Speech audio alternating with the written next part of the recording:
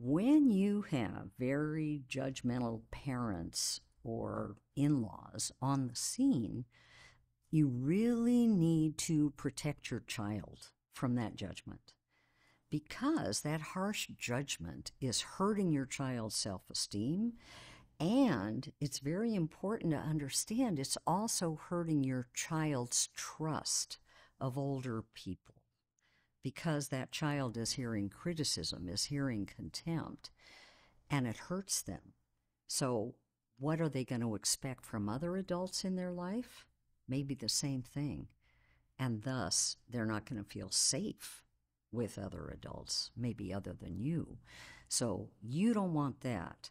What's really good to do is to talk to those parents or that other generation that seems to be very critical of your child, and ask them what's their purpose for doing that.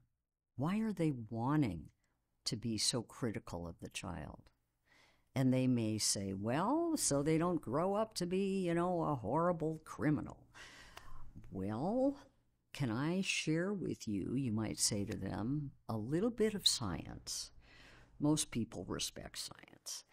And then you can say to them, did you know that criticism and contempt are destructive, not only for adults, but for children too? They really hurt the development of the child. And if criticism and contempt are continued here, you're saying to those parents, are going to really destroy your relationship with your grandchildren. Do you really want to do that?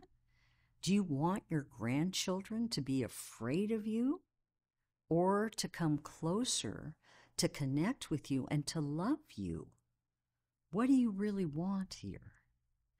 Because this is a good child, you say, and this child doesn't deserve the judgment that you're passing down on him or her. If it continues, what you may need to do is to really limit, sadly, their contact with your child. Always be present with them if they are with your child, so you can counteract those negative effects. But hopefully, the parents will actually want to change a little bit, because what grandparent doesn't want their kid to love them, right? So you can help teach them how to love their grandchildren in a much healthier way.